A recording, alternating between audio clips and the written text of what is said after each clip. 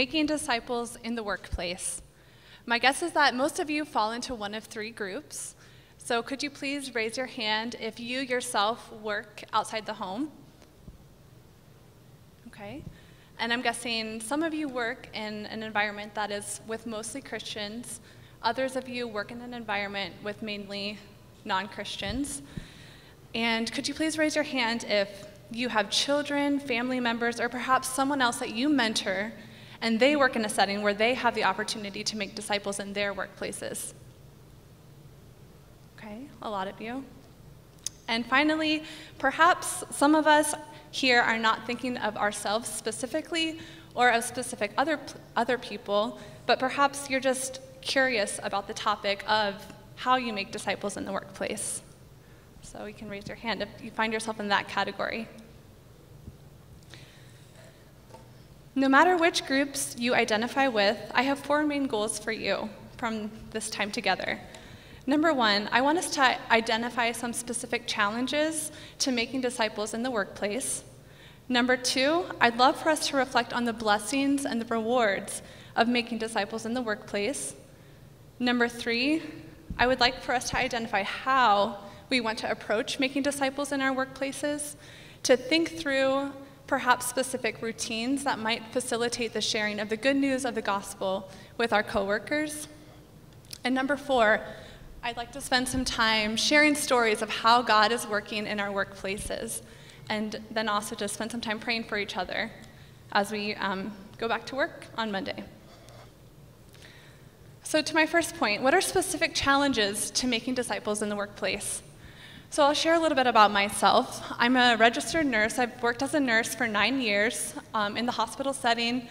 I currently work at Ohio State University Wexner Medical Center on the labor and delivery floor. So I help deliver babies, and I've been there for almost 7 years. I currently work part-time, but I've worked, I think, about 5 years full-time as a nurse. So I work in a fairly secular environment where many of my values are often mocked. Specific examples of my values that are not popular with my coworkers are my belief that Jesus is who he said he was. A lot of people view the Bible as incorrect, false news. Other values that I hold that are not popular with my peers are values of heterosexuality, values of absolute truth, and pro-life values.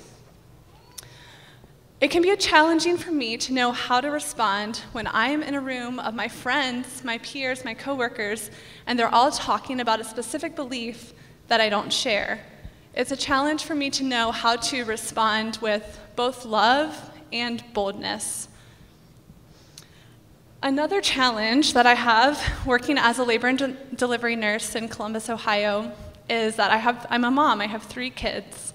And before I had kids, I thought I would be a nurse forever, that I wanted to work my way up into administration, but I had this little baby, and my first day back to work, I walked into the nurse's station, and a coworker, a friend, asked, "Oh, how are you doing on your first day back to work?"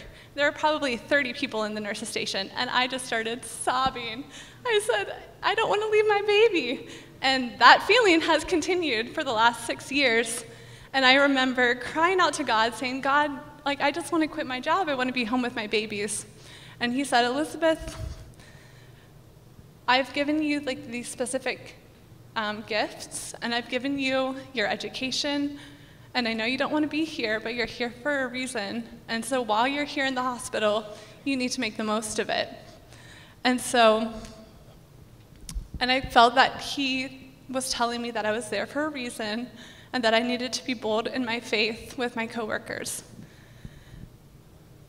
So I'll share a couple examples. I asked a couple friends about their challenges of working in a mostly secular environment. A friend who works as a civil engineering firm in Columbus shares that his business has a culture of going to bars after work to network with both their coworkers and then also their clients. And there's a lot of pressure for him to drink and to party in kind of this, networking environment. And for him, that's a real temptation because he does have a history of drinking. He also shared that his boss His bosses sometimes put pressure on him to compromise his morals. For example, reporting inaccurate billable hours to the clients, or even other things that maybe aren't so cut or dry, but where his morals kind of go against what his bosses are asking him to do, so that can be challenging. Another friend who works as a prenatal nurse in an outpatient office in Columbus shares that her coworkers gossip a lot and complain a lot, and her unwillingness to join in on that kind of puts her on the outside socially. So I just want to read a couple verses that kind of speak to this. Matthew 5:11 and 12 says, "Blessed are you when people insult you, persecute you, and falsely say all kinds of evil against you because of me. Rejoice and be glad, because great is your reward in heaven.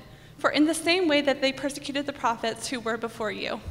So that is kind of, I was thinking about that in relation to when my coworkers are talking about values that I don't agree with, and I kind of feel mocked or on the outside.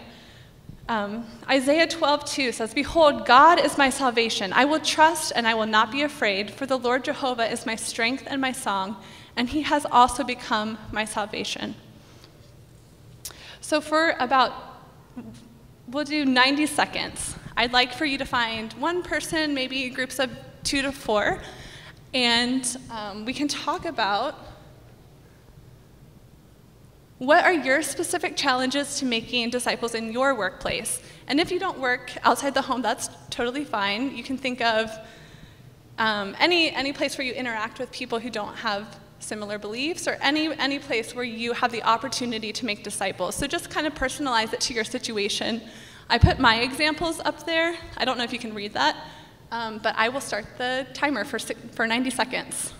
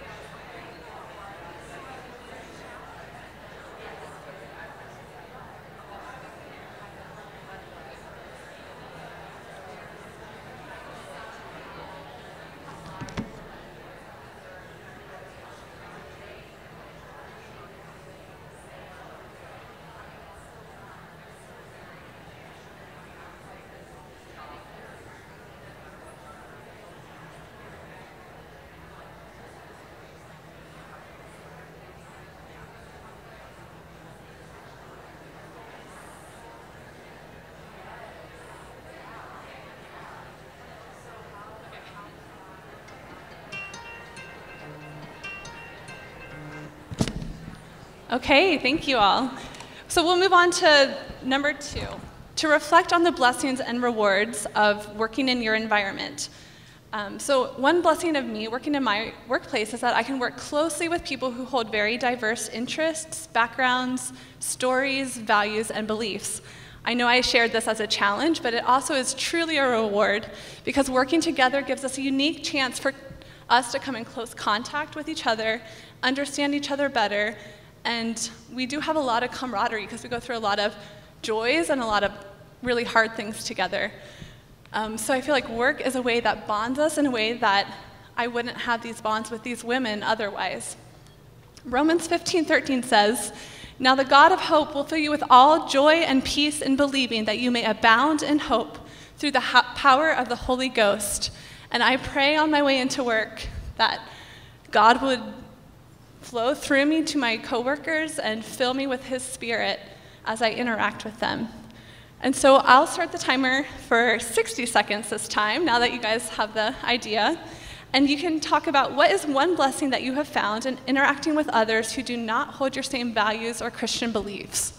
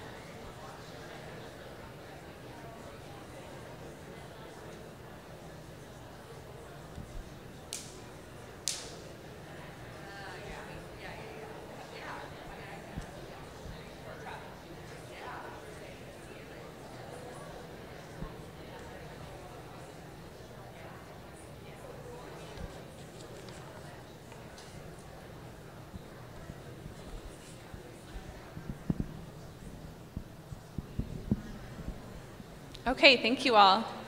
We'll move on to number 3, to identify how we want to approach making disciples in our workplaces. You are the light of the world. A town built on a hill cannot be hidden. Neither do people light a lamp and put it under a bowl. Instead, they put it on its stand, and it gives light for everyone in the house. In the same way, let your light shine before others, that they may see your good deeds and glorify your Father in heaven. And then 1 Peter 3:15 says, "But in your hearts revere Christ as Lord. Always be prepared to give an answer to everyone who asks you to give the reason for the hope that you have, but do this with gentleness and respect." So when I think about going to work, and when I prayed about going into work over the years, I've kind of followed 4, you could call them rules for myself, or habits, routines. The first one is that I pray on the way to work. I pray that God would be with me, that his presence would be with me and guide me. And then I have a rule for myself to not complain, a rule to not gossip, and then a rule to be open about my faith. So, like, for example, if people ask me about my weekend plans, I'll try to say that I'm going to church, or if they ask about my summer plans, I'll talk about coming to conference. These are just, I found that those are kind of easy ways to talk about my faith in a non-threatening way. And sometimes people like skim over, they want to move on and talk about something else. But sometimes they are interested and they want to hear more about my faith. So I'll ask you now, what are specific rules or routines that you could proactively do to facilitate sharing the good news of the gospel with others? And then if you have time, you can also talk about how would you summarize your approach to sharing the gospel at your workplace? And I'll give you 90 seconds.